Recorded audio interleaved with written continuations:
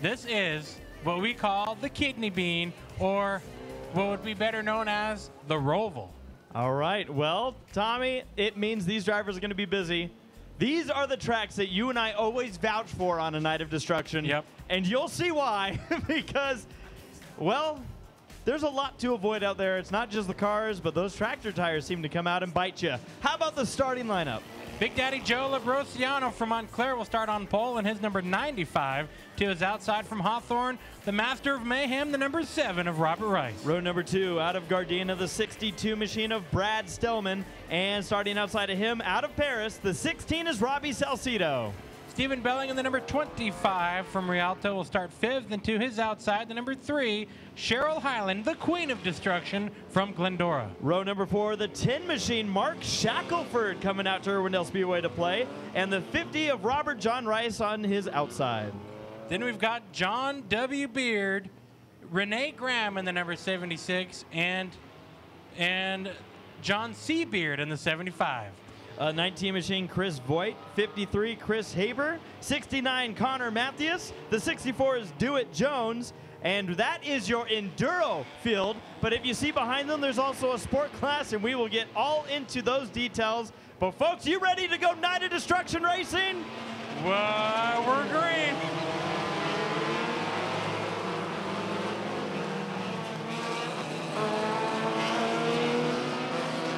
Well, the sport cars, man, they're going to really have to work for it in this one, because they had a slowpoke in front of their field. And this is a hard track to pass on, Tommy. Hold on to your hats as they go through the kidney bean. Lap number 1 leader looks like it'll be the number 95 of Big Daddy Joe. Now, the way that this division works is you have your Enduro cars and you have your sport cars. Your Enduro cars are slower.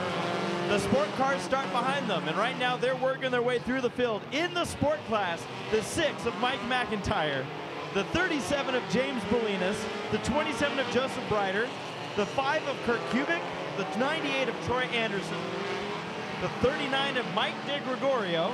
Oh, we got a problem there. The 69 sparking like it's on fire, or right front is broken. That might be a fire, Tommy, and watch out, because that's a bad spot to be. These cars are going to pull out wide. You're going to see, here comes the field. Watch out, watch out.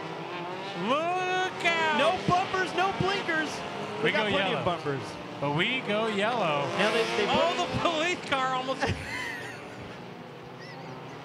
The police car almost got hit. Roadblock. The 69 is volunteering for the jet car burn. So to finish off, like we were saying, the 39 of Mike DeGregorio, the 4 of Ian Rotundo, the 71 of Bori Molina, the 9 of Rodney Argo, and the 88 of Rick Conti.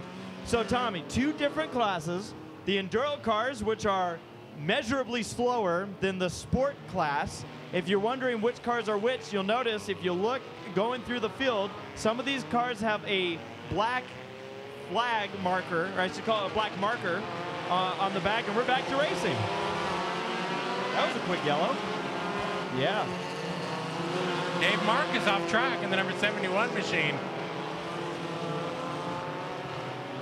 All right, Jeffrey, this is a 35-lap race, and you can see the sport cars with the black indicators on their rear window are going to have to come through the field of all the stock type class cars and battle for second. Right in front of your nose on the front straightaway, Ricky Bradley in the 62 goes up to second.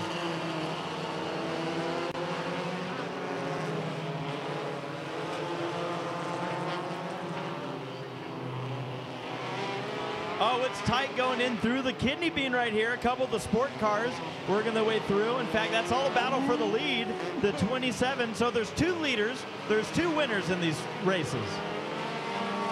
You got your cars up front right now, which are your Enduros, and then here come your sport cars in front of you on the front straightaway. Led by Joseph Brider in the 27, chased by Rodney Argo. Tommy, there's madness everywhere. There is. I'm just trying to see how this is all working. Too Tall Joe in the 27 machine. He is now battling with Argo in the 9. Brider and... Oh, contact for the lead up front.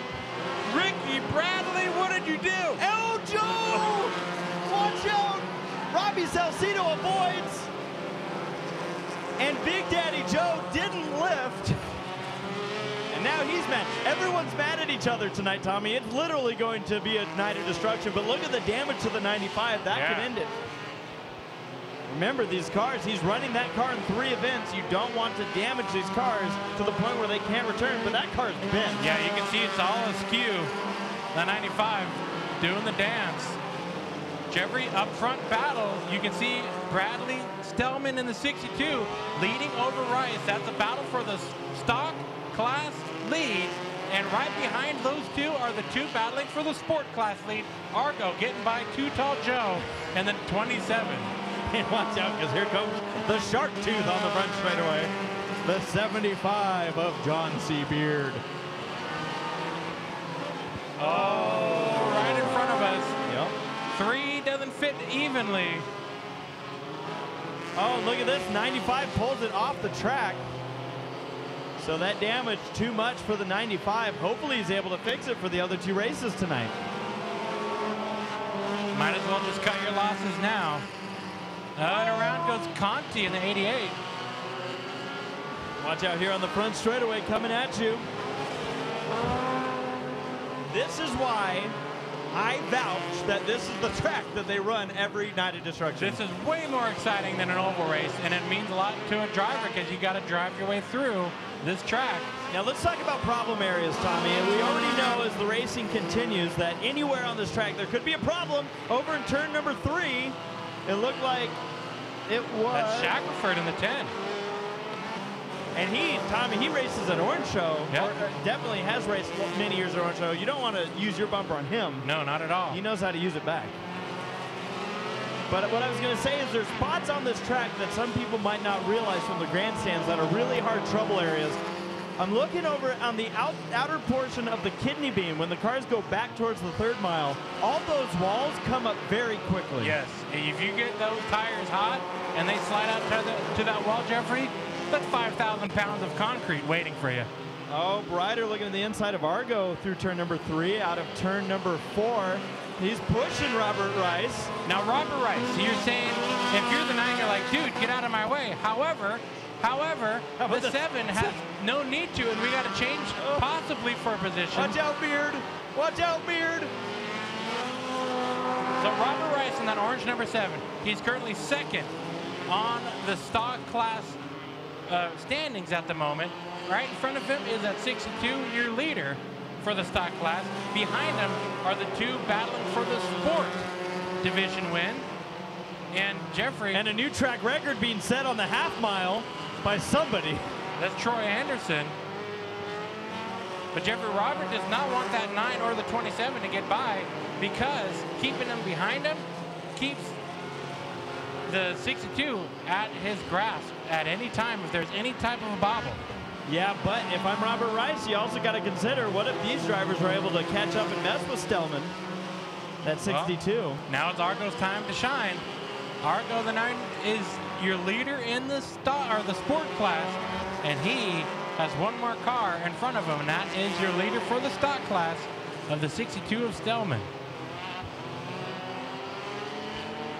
14 laps into this race.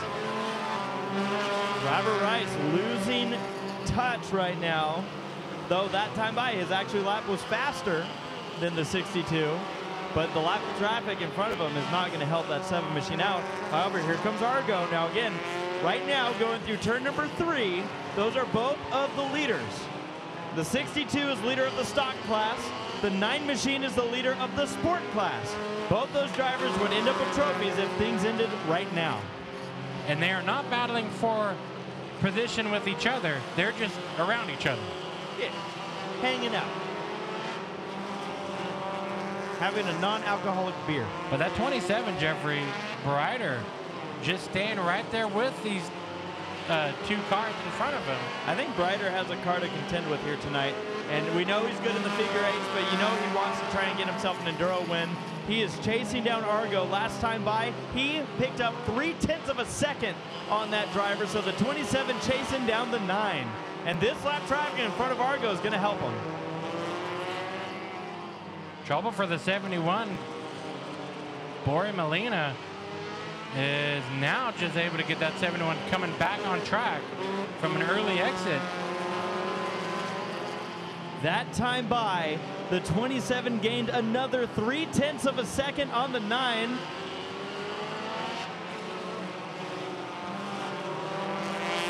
Here comes Molina.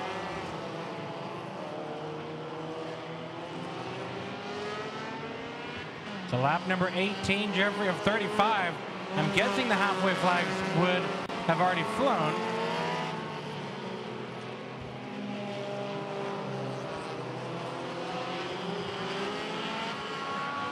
So 2 cars pull off, both of them from the Piggy Park camp, Tommy, the 3 machine and the 37. That's Bolinas in the 37 and the 3 of Cheryl Highland. And you could say that, Jeffrey, this track is a true endurance track. Yes. Because the oval is a lot easier on your equipment than this Roval kidney bean style track. Yep. And A lot more slowing down, speeding up. and over time, Jeffrey, if your car is just not right. Update on your leaders. Brighter has lost a lot of time trying to get around the 62 of Stellman. However, he's got no competition close behind. McIntyre in the number 6 is the 3rd place runner in the sport class. He is coming to the start-finish line right now. And Too Tall Joe is in the center of the track right now. So half track distance between the 27 and the 6 for 2nd and 3rd.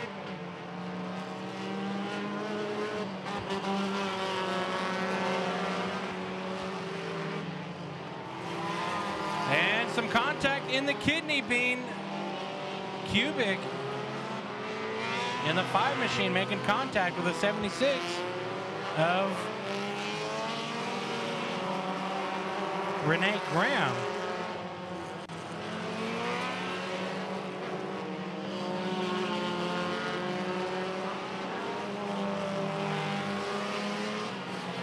So lap number 23 up on the board. And I'm trying to find the nearest battle on track with these endurance races, how they get all separated and squared away.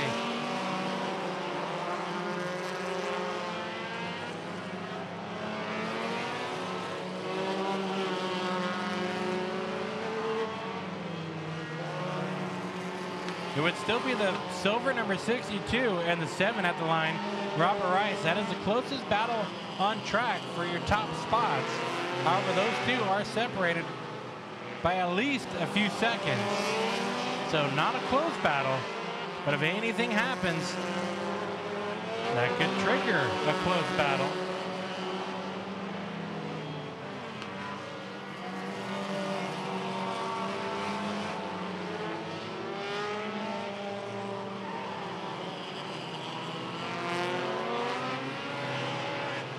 And a lot of smoke coming from the 71.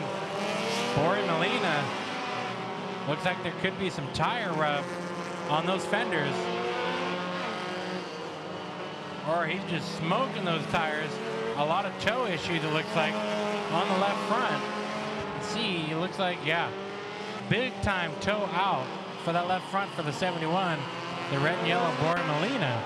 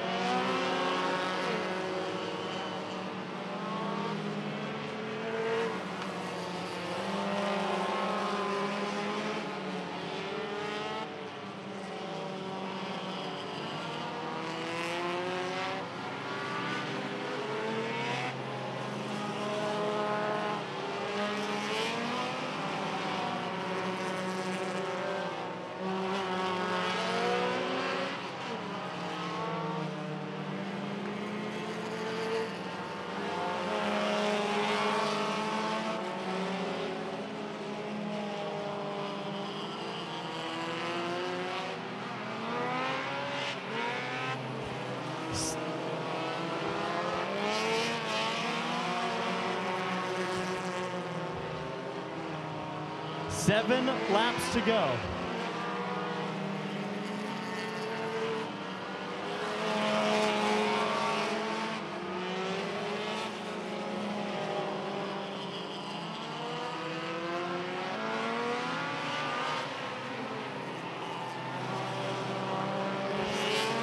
Oh, 4 wide at the start-finish line. They made it. They made it through. Man. I don't know how, but they did. 5 laps to go in the Enduro race. And Tommy, around goes the 88. This is a part where tempers are really starting to brew. If you've been struggling to get around somebody, now's the point where you use that bumper. 3 wide through the front straightaway, and the 25 gets turned toward the wall. And the 25 spins it out. And I think one car ran out of gas. That's Beard. Beard in the 75. Tommy, the fuel mileage strategy did not pay off for that driver. He tried to short pit early and then just run it to the checkered, but Jeffrey just not working out for Beard. He's going to have to come back in the pits and shave. But then I'll just be John C. Exactly. John C. Goatee.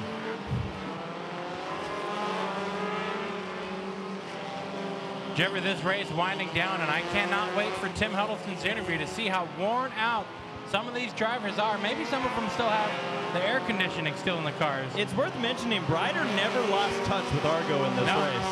He's held up there with that purple and white, number 27.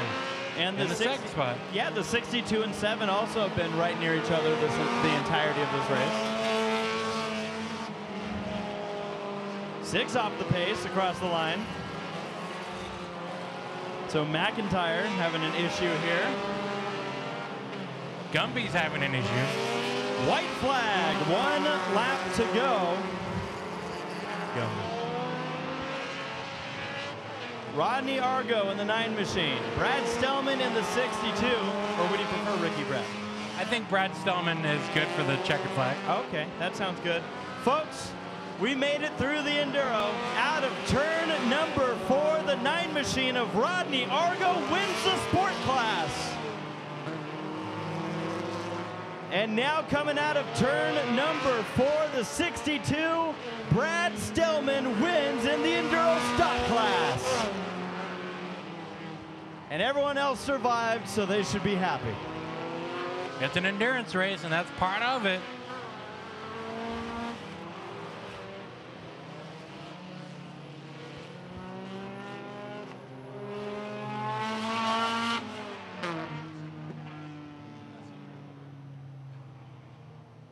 That is your Enduro, and this was the tamest race these drivers are going to be part of throughout the entire night. Did you folks have fun with that Enduro? Don't forget, it's easy to get part of this division. If you like what you see and you want to be part of it, if you're going, oh, I could beat these guys on that track, bring a car out. Now, while we have a little bit of time right now, as our announcer Tim Huddleston, or track owner Tim Huddleston, whatever hat he's wearing, makes his way out, I want you all to do me a favor right now. I want you to start looking around the city. Look around at all the fireworks that are starting to go off around Los Angeles.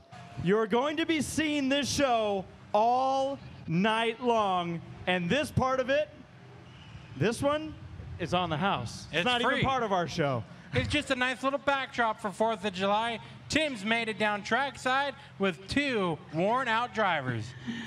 Oh, Tommy, Jeffrey, 35 laps road course enduro races, pretty crazy. And how about that show, man? That's unbelievable. Those are free, ladies and gentlemen. All right, dude, Brad Stillman in the house. Enduro stock winner. Come on, Brad. Dude, come on, make some noise for these guys.